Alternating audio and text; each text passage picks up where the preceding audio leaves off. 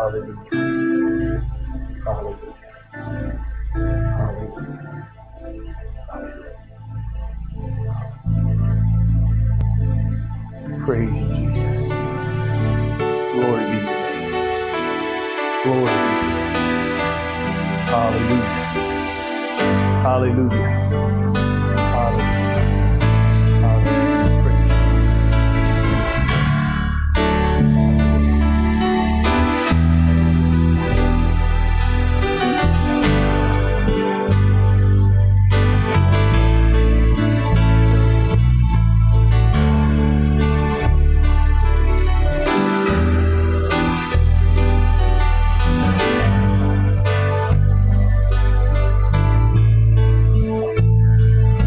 Praise you. You, we honor you. Oh God, it is so good to be with brothers and sisters in Christ. It is so good to worship you in one accord. It is so good to just experience your presence in a very real, in a very powerful way. Father God, we pray, oh Lord, as we continue this service today, that you would be honored and glorified in our midst. We'd ask that you'd minister to us, build us up, draw us close to you, and we give you all the praise and the glory and honor in the name of Jesus. Amen. Amen. Amen. You may be seated. Praise be the Lord. Thank you. That was a beautiful song. Beautiful. Thank you. Hallelujah. Hallelujah.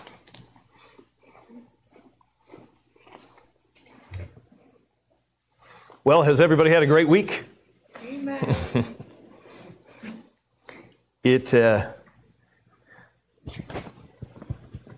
Today is the day that the Lord has made, and I've purposed to rejoice and be glad in it. Amen. And hopefully you're joining me with that, because God is good.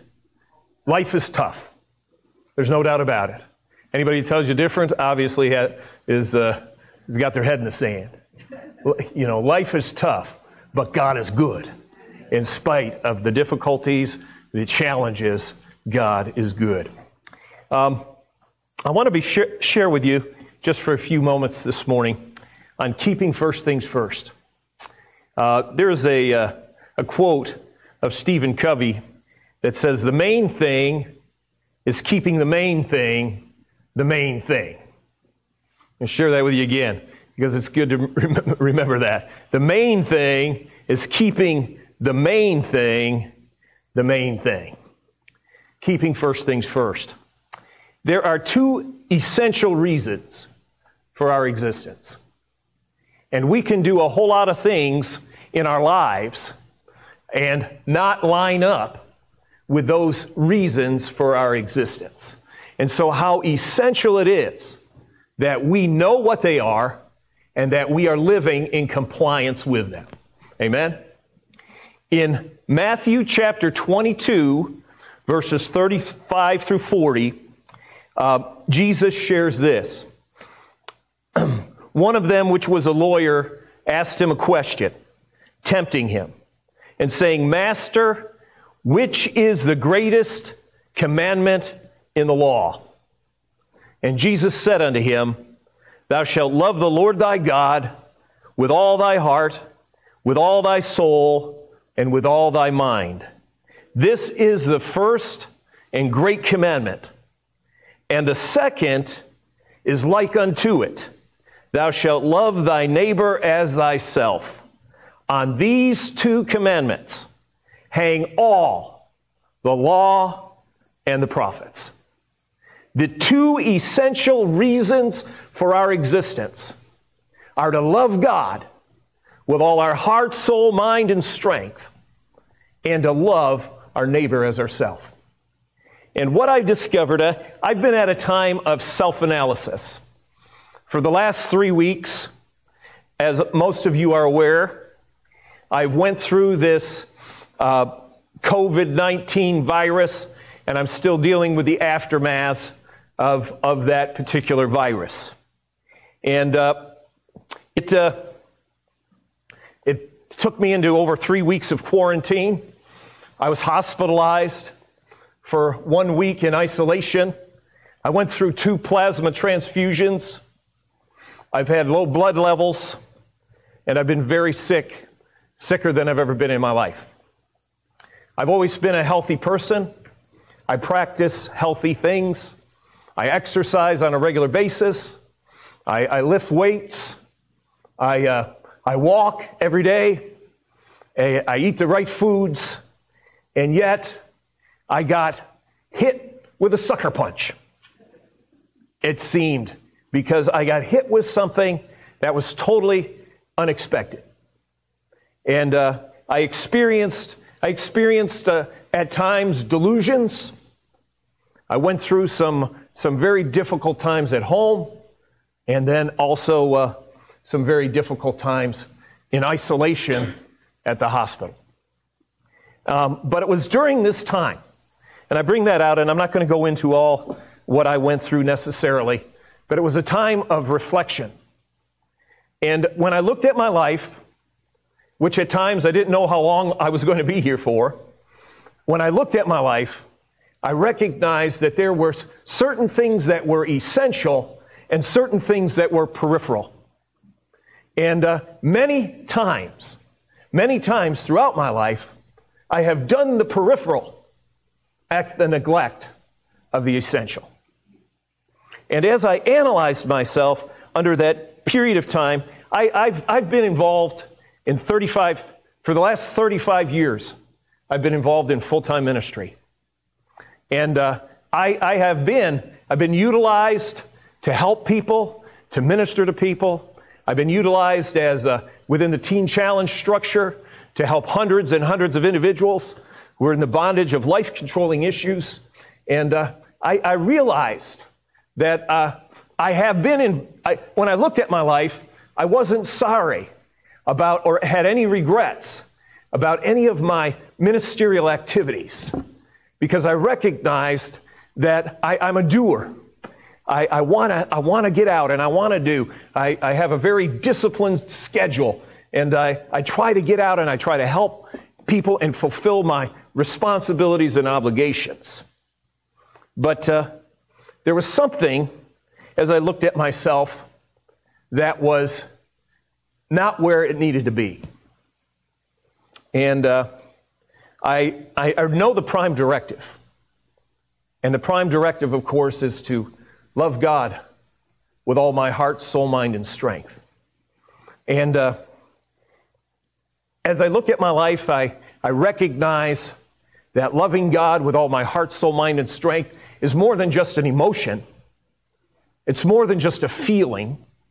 It's more than just our American concept of I love you. It's a commitment. It's a surrender of my will to God's will. It's a sacrifice in a sense, not necessarily a sacrifice, but an opportunity to do what God wants me to do instead of what I want to do. And when I looked at myself along those lines, I didn't see a whole lot of failure. I realized that God was certainly the most important thing in my life, the most important person in my life. And but there was another area of my life that as I assessed it, I felt to be somewhat shallow. And that was loving others as myself. I went through a broken period during this time because I wasn't concerned about going on a motorcycle ride. The guys leave today. I haven't missed this motorcycle ride in 17 years.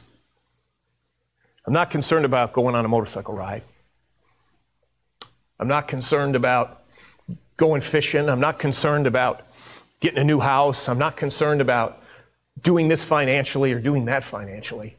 As I assess myself, I ask myself, and as God broke me and humbled me, am I loving people the way that God wants me to love them? There's a difference in meeting someone. I was in the hospital, and my oxygen levels were so low, they put me on I don't know what exactly, the airco machine or whatever. Is that what it's called, airco? I don't know, I call it the torture machine. But they put me on an oxygen level that was so difficult to even exist. They threw this tube around my face, and then they blew oxygen in. I think right now, from the wall oxygen, I think it's level 6. I think this was level 50. And it was just a constant.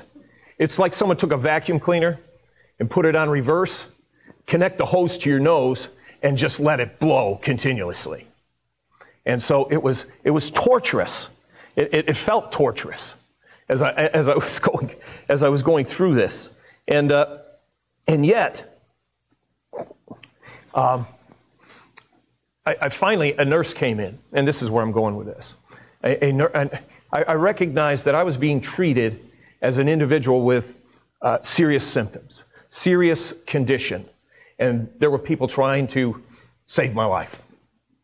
In fact, I was told that if I were to leave the hospital, which at one time I was talking about doing because I was getting a little frustrated, they said, "You will never be in another hospital again if you walk out that door." And so I'm on this machine, and I said to the nurse, it was a respiratory nurse that came in, I said, is there any way I can be off when you're on that machine, you can't go to the bathroom, you can't eat, you can't drink, and they don't ever want you off it. So it's like, what? They brought out a commode, set it in the room, and they put me on no water, no food, and it was terrible. It was a terrible situation. But I said to that respiratory nurse, I said, is there any way I could get off this, maybe just for a couple hours, and maybe go on the house oxygen? And that nurse said, well, I'm here. Let me take you off it, and let me put you on the house oxygen. And so she did. And my oxygen levels remained stable. And she said, well, that's good enough for me. She took me off it, the machine totally. And but something happened even through that situation. I felt treated as a patient, as an individual in need. At that point, all of a sudden, I sensed that I was being treated as a human being, as someone that was going through difficulties and problems, and it was just something going on inside of me. And I felt like a human being, not just a sick person that needed help, but I thought that person really cared. The doctor, one of the doctors who was labeled as a tough cookie, by some of the nurses, came into the room when nobody was in there. And she got down on her knees, grabbed my hands, and prayed. I was being broken. I was seeing love in action toward me. This church, as soon as you knew what was going on, people were calling us. People were coming over to our house, dropping off food. People were ministering to us. It broke me. It's not that I don't love people, and it's not that I don't, but it was a love that was so powerful. It was breaking me and showing me the importance of having that level of love in my life for others.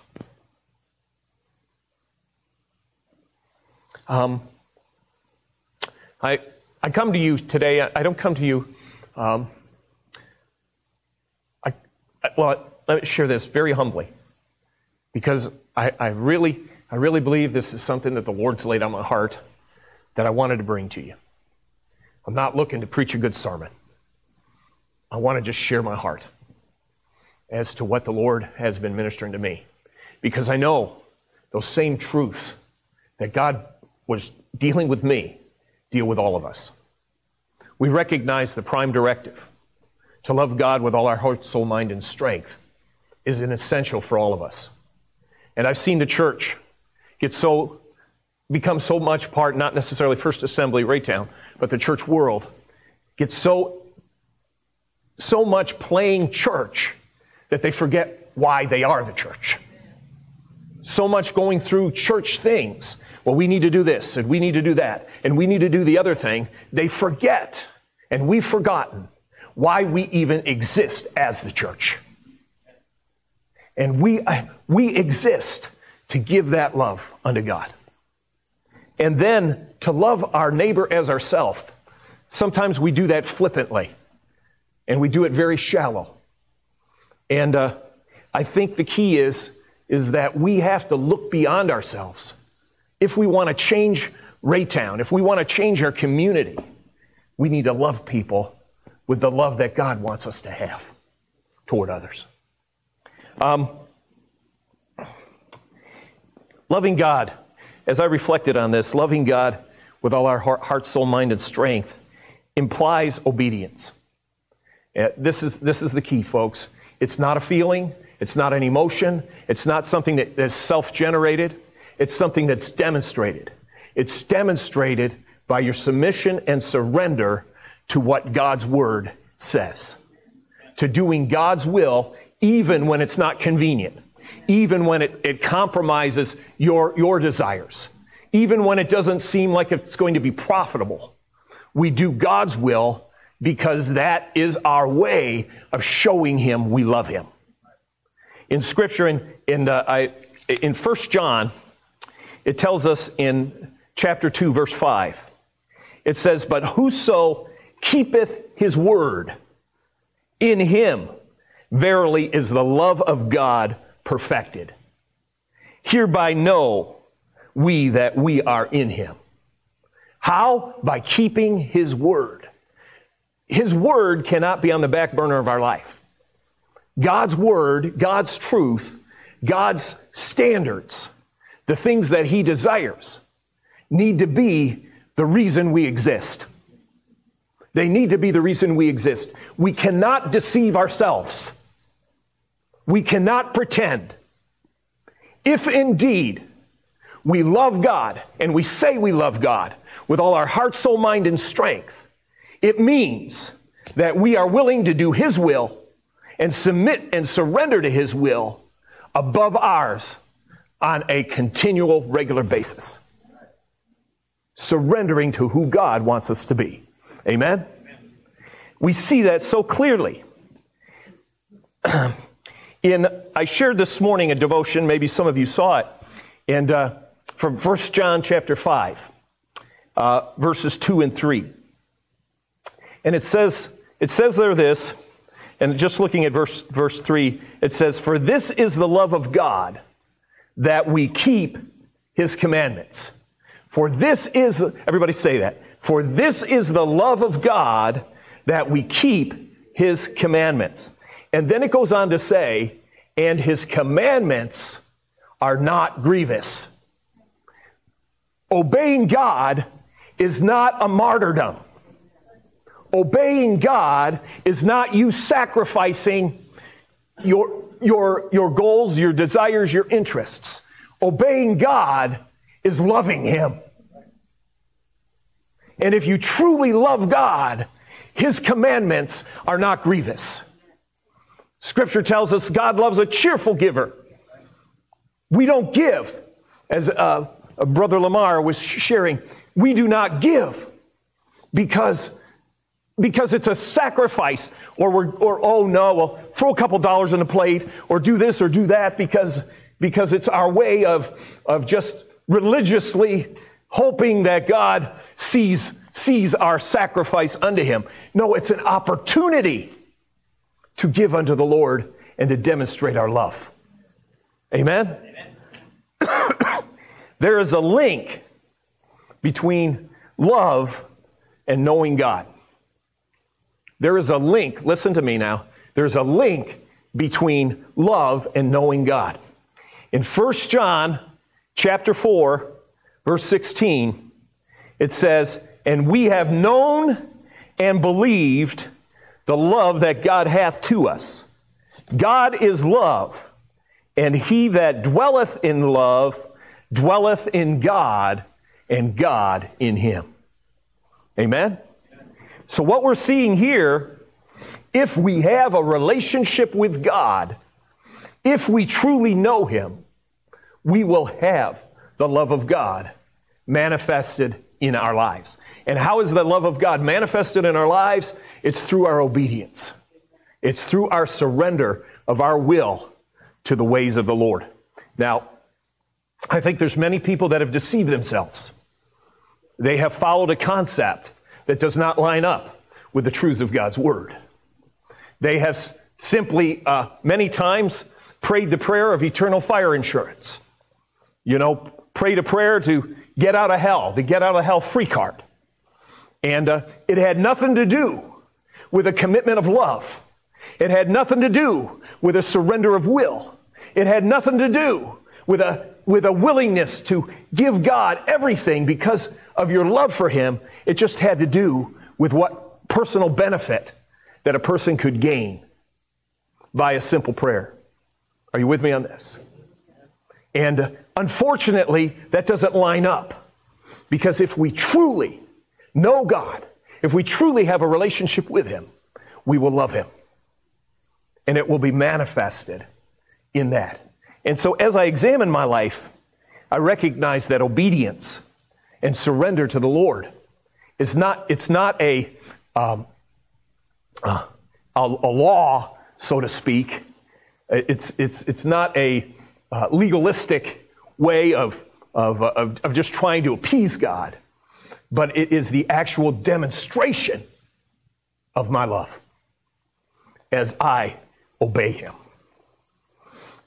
In 1 John 4:8, it says, "He that loveth not knoweth not God, for God is love." The problem here is definitions. And the problem here is the fact that there's people that use a shallow definition as to what the love of God is.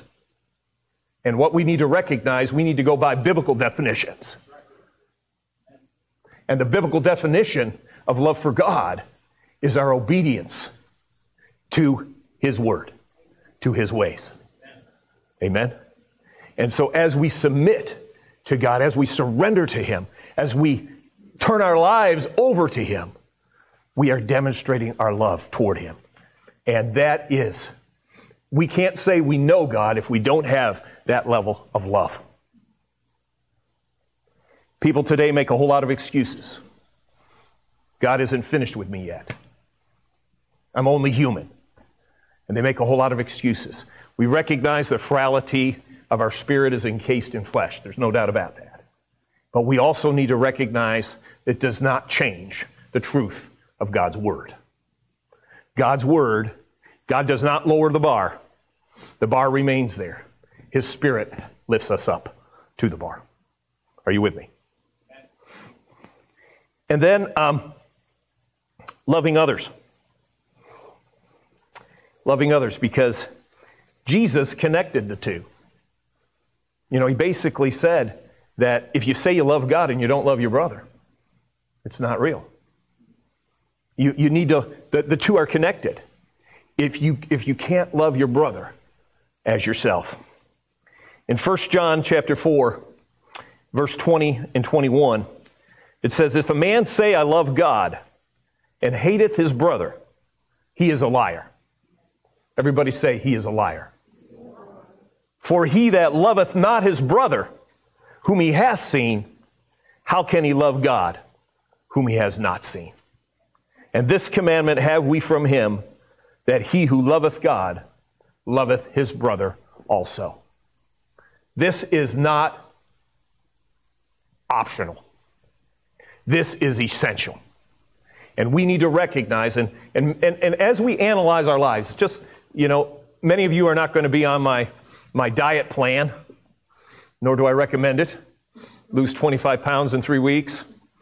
Many of you are not going to be on my self-analysis plan. Quarantine yourself and be in isolation for three plus weeks. You're not necessarily, but as you do, whatever plan that you're on, to look at yourself and to examine yourself before the Lord, we really need to see the fact if we truly have the love of God in us, because that is the essential element of why we exist. And if indeed that love of God is in us, it will be not only manifested in our obedience toward God, doing the things that He wants us to do, but in our love toward our fellow man. And the absence of that, and that's why, we're into this deal with Black Lives Matter. We're into this deal with riots. We're into this deal with racism. Racism does not fit into this picture. There is no way that you can look at your fellow man with anything but love and have a relationship with God. Amen. And it doesn't matter what color they are. It doesn't matter what background they are.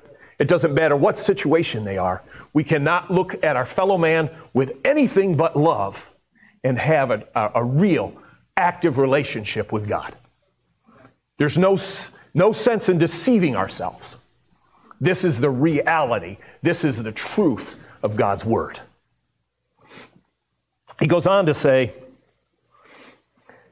my little children, let us love not in word, neither in tongue, but in deed and in truth. And it's one thing to say I love you. It's another thing to put that love into action. I thank you, Ben, for putting love into action. I thank you, Juanita. I thank you, Rahel. I thank you, all of you, because when we were in need, you were there. And it wasn't just, hope you feel better. It was, what can I do?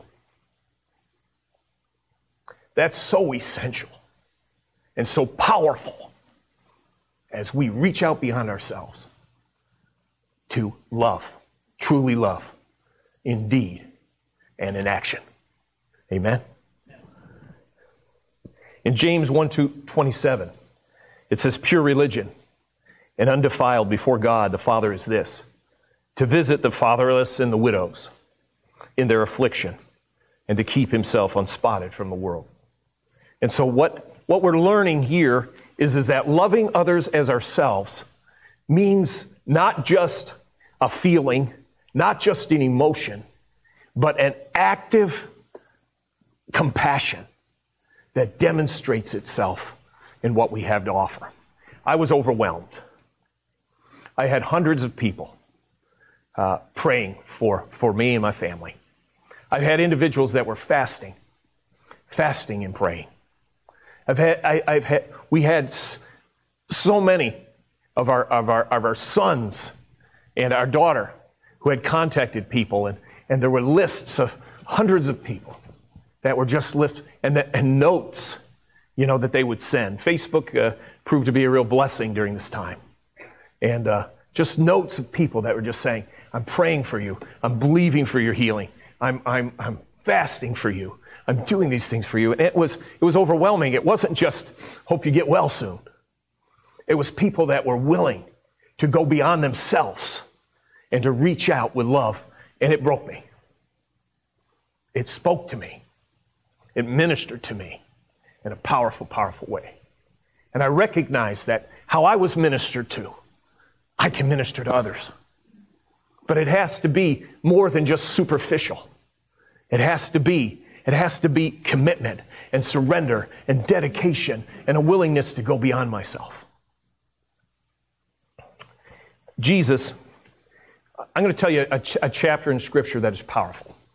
It's Luke chapter 10. Luke chapter 10, Jesus defines what the love of God is, and he defines what love toward our brother is, according to God's perspective.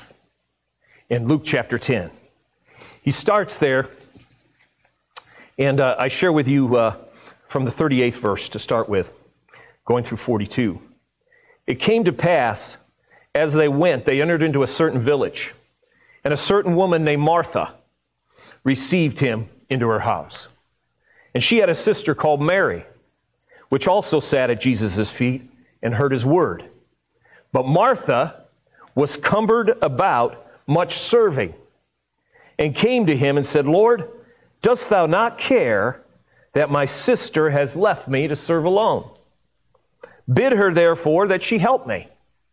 And Jesus answered and said unto her, Martha, Martha, thou art careful and troubled about many things, but one thing is needful.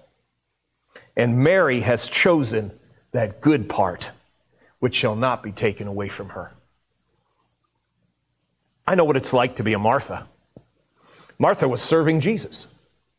She was ministering. She was actively involved in being a servant, being a minister. But Mary was doing something that was so essential. She was sitting at the feet of the Lord. God doesn't want you just building popsicle houses for him, popsicle stick houses for him. He wants you to love him. He wants you to sit down with him. He wants you to hear what he has to say to you. He wants you to experience his presence and hunger and desire it. And Jesus was bringing this out. And in Luke chapter 10, it really speaks to us because he shares with us this. Mary discovered this, and this is so essential that more important than serving is knowing and having that intimate relationship with God. We find this in worship.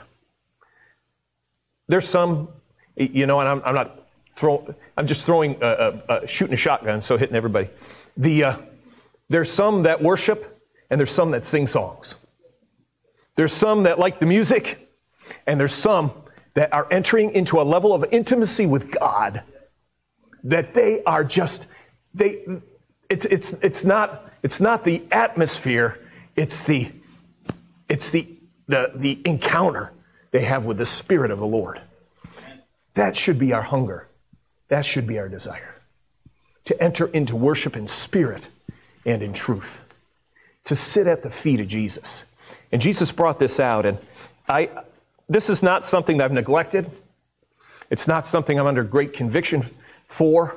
It's something I try to do on a daily basis, and do on a daily basis, is spend time with the Lord. Intimate, personal time.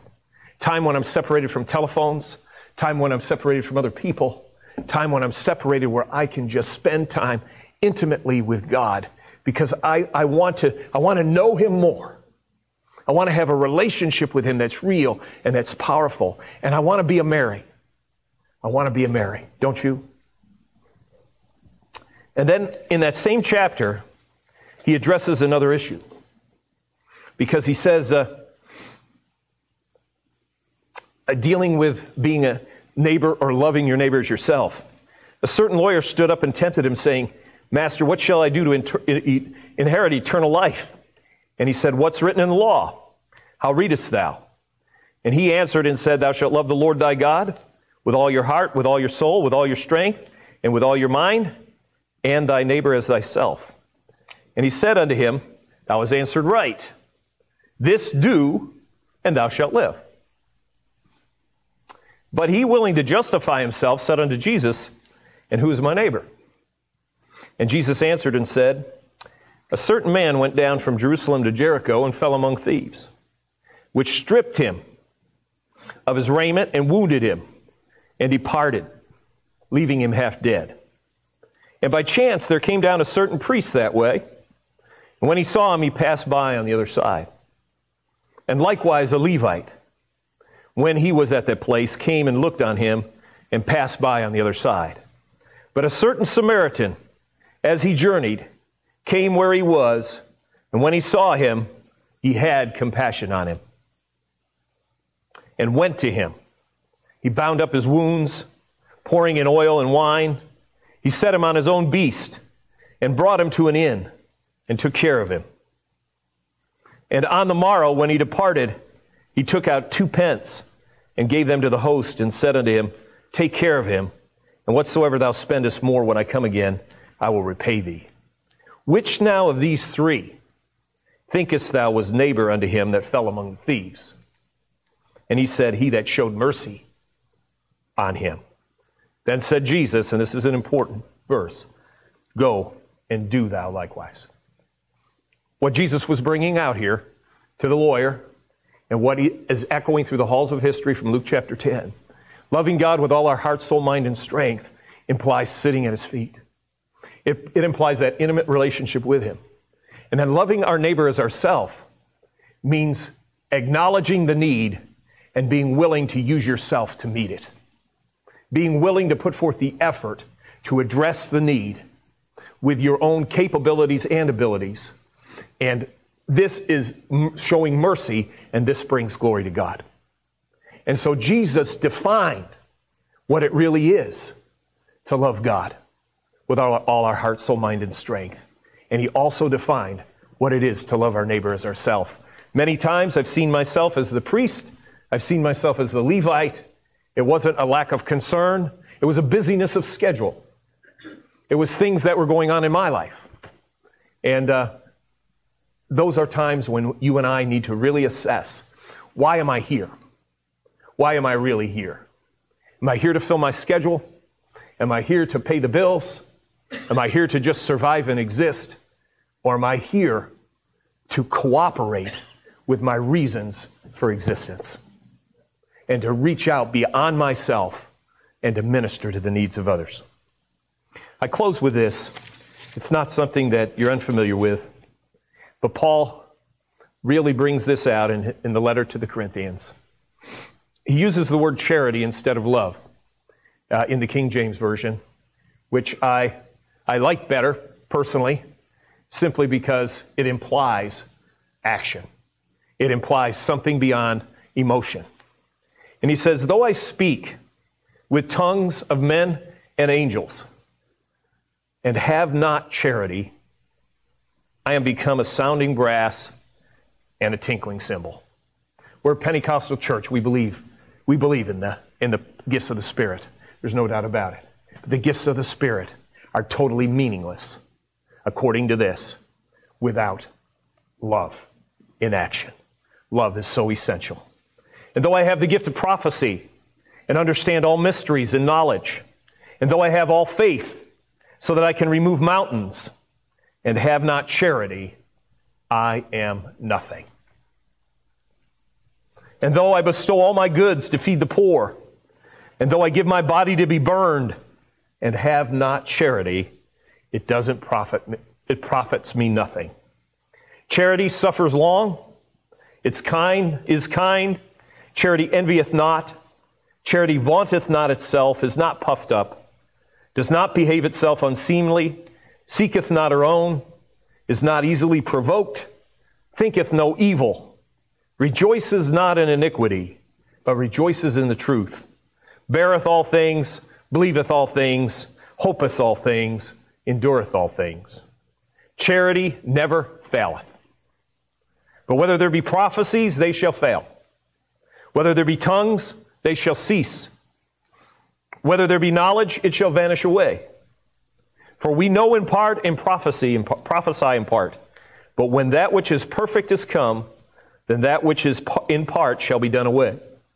When I was a child, I spake as a child, I understood as a child, I thought as a child. But when I became a man, I put away childish things. For now we see through a glass darkly, but then face to face.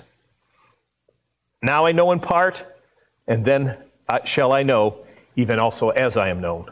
And now abideth faith, hope, charity, these three. But the greatest of these is charity. The main thing is keeping the main thing. The main thing. Love. Love is the reason why we exist. Let's pray. Heavenly Father, I thank you for the truths of your word. I pray, O Lord God, they've been rightly divided. I ask, O Lord God, that you would help us. Help us to be the men and women of God you've called us to be. Our desire is to sit at your feet. Our desire is to love you and to seek you and to be who you want us to be. Thank you, Father. Thank you, Father. Michelle. You know that song? I want to sit at your feet. That's what we're singing. Oh. Hallelujah. Hallelujah. Hallelujah. Hallelujah. Hallelujah. Praise you, Lord. Hallelujah. Hallelujah. As we sing this, as we close in this chorus, let's not sing the song. Let's worship the Lord. Amen. Let's call out on God. Let's acknowledge His presence. Hallelujah.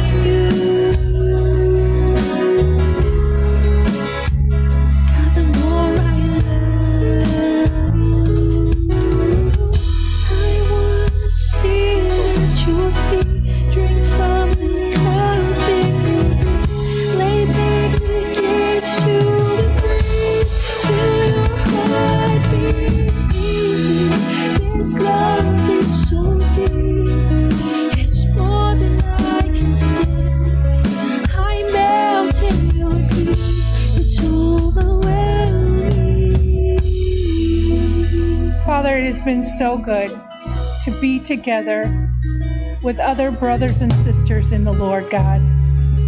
So encouraging, Father. Sometimes in these a little bit scary days that we face, Lord, just seeing another brother or sister doing well is so encouraging to us, God. Father, my personal thanks to you is the brothers and sisters who took the time, God, to just rip open the roof for our blessing, Lord. Father, sometimes it doesn't seem like much, but it is. It is a need, and people sacrificed and did it. Father, I thank you for this message. Help us to understand what it means. We're desperate to be changed, Lord. We need your wisdom how to do this.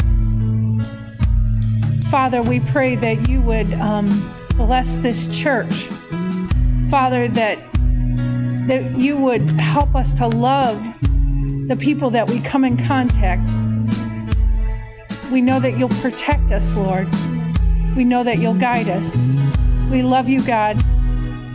We love you so much. We thank you for your great mercies. In Jesus' name, amen.